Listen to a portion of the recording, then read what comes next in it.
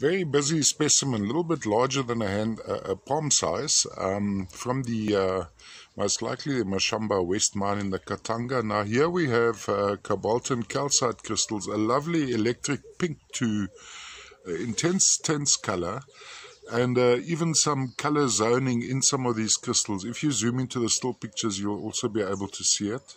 Form of these crystals is pretty much cubic. Perched on this would be some little bottoroids of Kolwezite, named after the Kolwezi mining district in the Katanga. Over here we have a little formation of quartz crystals sitting across there. So from a display point of view, size-wise, a palm size, so a pretty large size, going around like this. This would be your sideways view, and then looking from the top down, we'd have this effect.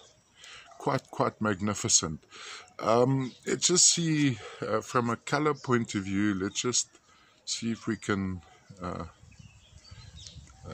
we go. This is a pretty accurate indication of the actual color. This electric pink.